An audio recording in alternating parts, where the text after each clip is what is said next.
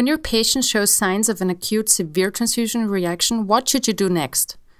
Normally, you will not immediately know what you're dealing with, so there are a couple of steps you should take in any case.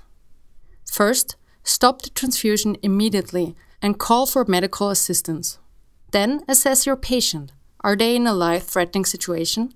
Check the ABCs first: airway, breathing, circulation.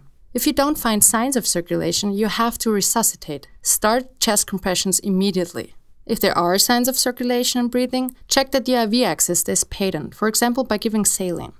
And start monitoring body temperature, oxygen saturation, blood pressure, heart rate, and urinary output. Make a quick clinical assessment. Are there any symptoms you haven't noticed that could help you find the differential?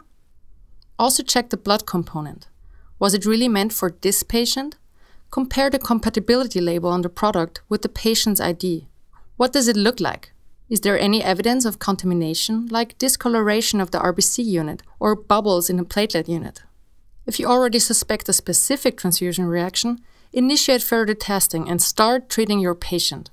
And don't forget to get in touch with the transfusion service. Tell them why your patient received the transfusion, what symptoms your patient shows, when the transfusion was started, and when the symptoms began to appear. The transfusion service will help you find the diagnosis and will help you determine what blood samples are needed for further investigations and what documents to fill out. And don't forget that your patient might still need transfusion after all. Discuss the situation with the transfusion service. They will certainly help you make a decision about how to best continue transfusing your patient. So I hope you liked this video.